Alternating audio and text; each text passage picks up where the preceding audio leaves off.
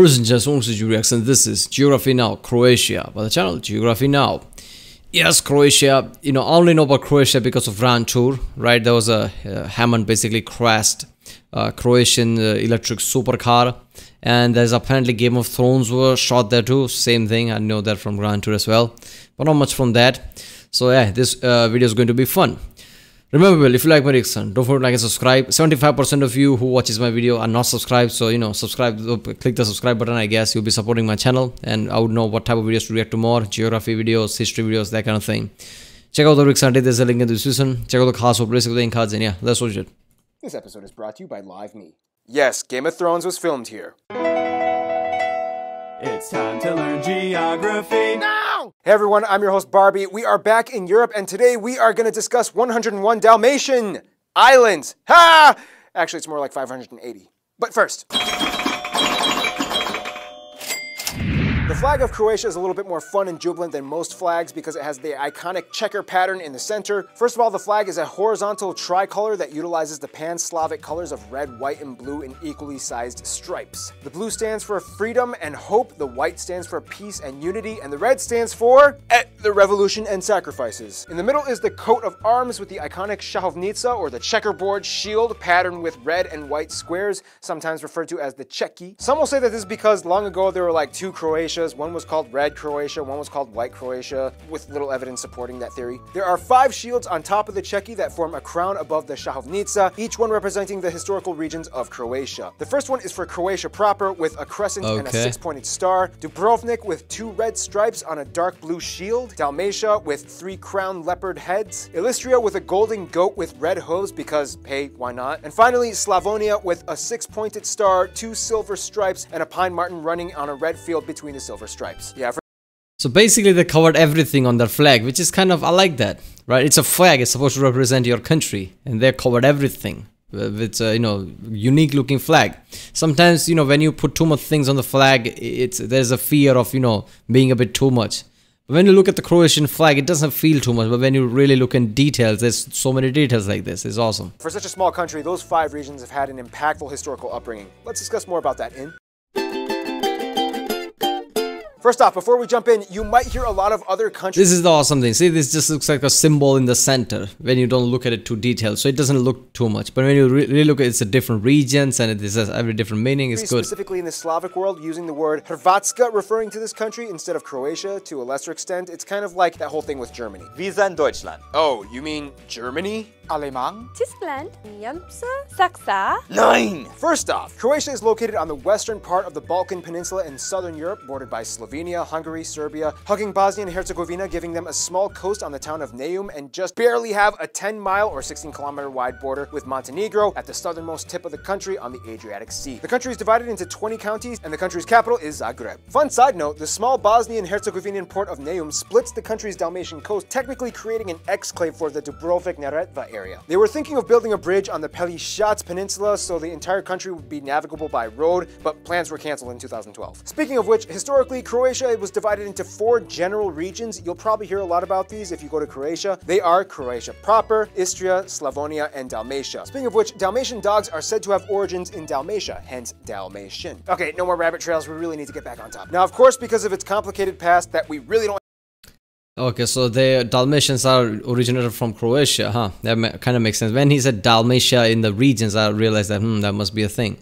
But damn, Dalmatian dogs are really unique, right? I mean, no other dogs looks like them, and it just, yeah, there is even a cartoon for it. I don't have a lot of time to discuss. Croatia has quite a few land and sea disputes, as well as enclaves and exclaves, but I'm just going to list some of the most notable ones. The Bay of Piran, the Dragona River, the Sveta Gera, all that mess on the Mura and Drava rivers. Then we get to Serbia, and it looks like earphones that were just pulled out of your pocket. The funny thing is, nobody really pays much attention to these places, which is why when outsiders do, funny things happen. Back in 2015, a Czech guy came in and self-proclaimed his own micronation called Liberland on the supposedly unclaimed island in the Danube. He was totally arrested.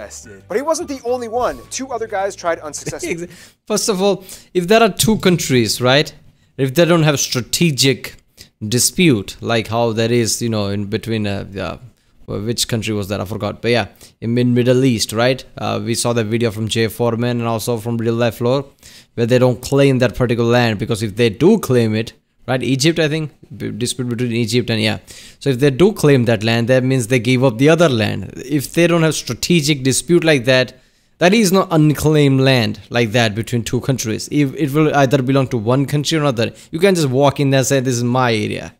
And even in that video I said like that's not really unclaimed area. It belongs to either of those countries. It either belongs to Egypt or the other country. Right? They're just not coming forward to see who this belongs to. So they, then they have to give up the other area because of that. But it's either belong to both of them. It's not an unclaimed land either. So somebody can just put the flag there. To attempt the same thing on separate islands and failed. The country has over 1,000 islands on the Adriatic coast, even though only about 50 of them are inhabited. The largest ones being Cres and Krk, which even though Croatia ranks around 125 in country landmass, it's all the way up to spot 20 in coastline length. That's more than Sweden and South Africa combined. In your face, Mongolia! By the way, homework assignment, see if you can find this heart-shaped island off of Croatia's coast. Zagreb may be the capital, but people come here to see Pula, Zadar, Split, and Dubrovnik. The Croatian coast is acclaimed by many to be by far one of the most captivating places in the entire world to visit, especially to witness a sunset. Oh yeah, and Zadar has a strange thing called a sea organ that looks and sounds like this.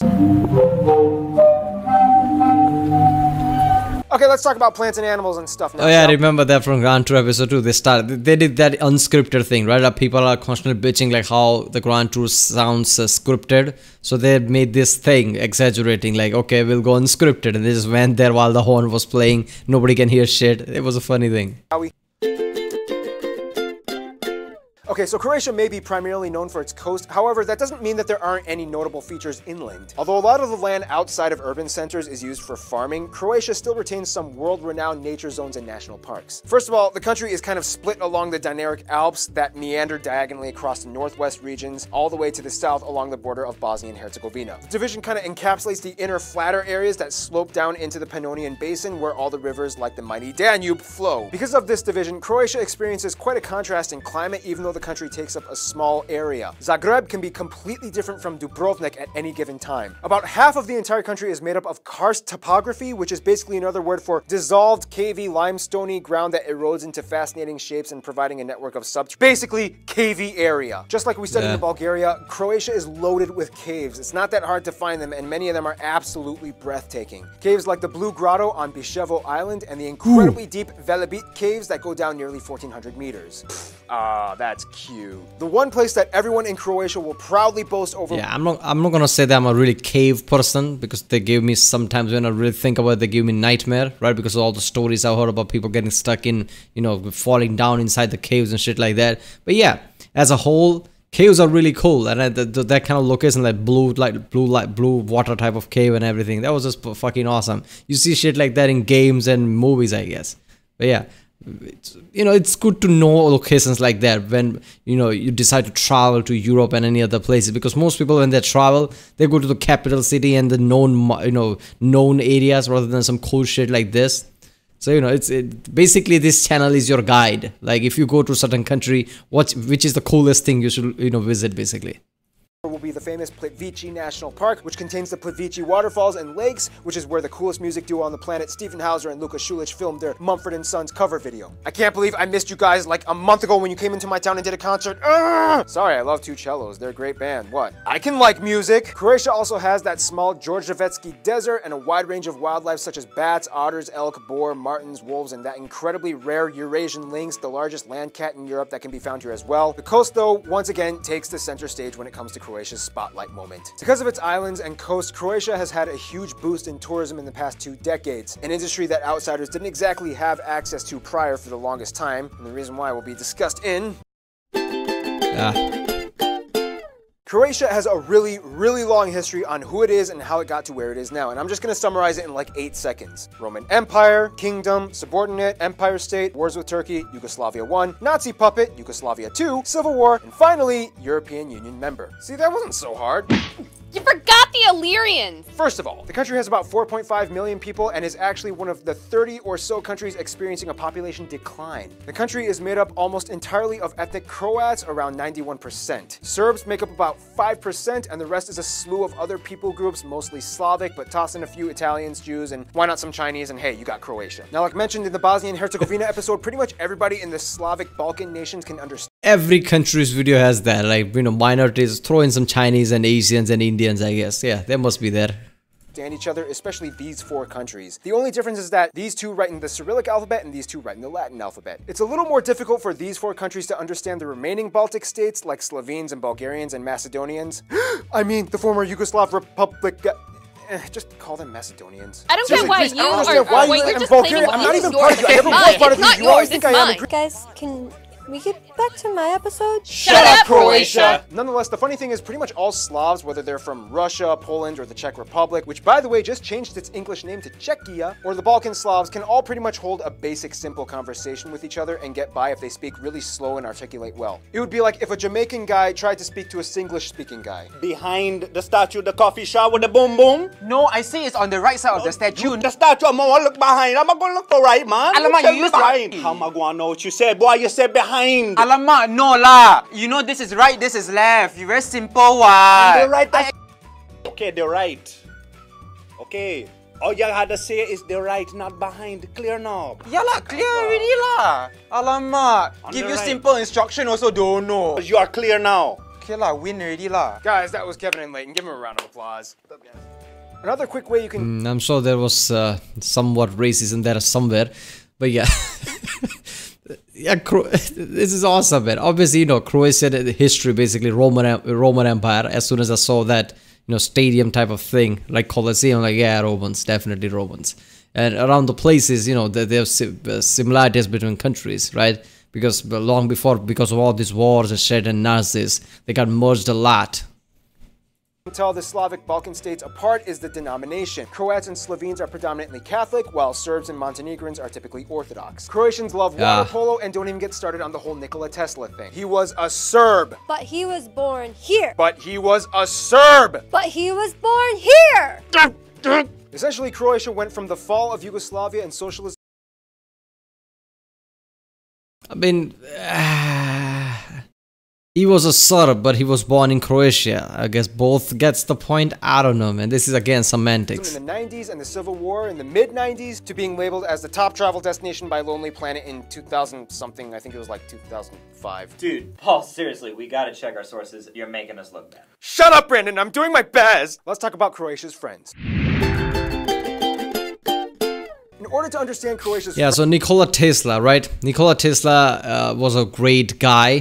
He basically, you know, was pretty instrumental with lots of discoveries, but he didn't manage his copyright thing, right? Otherwise, he and his, I guess, children's and his whole heritage would have been much richer. But people also, you know, there is a debate, like, you know, how great idea he had and he was suppressed.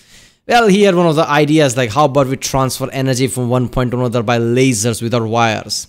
That's a, you know, by thinking about it, that's really great. But when you really think about it, like, okay, if something comes in the way of that, that thing is dead. So there's a reason why we have wire and we don't touch the wire.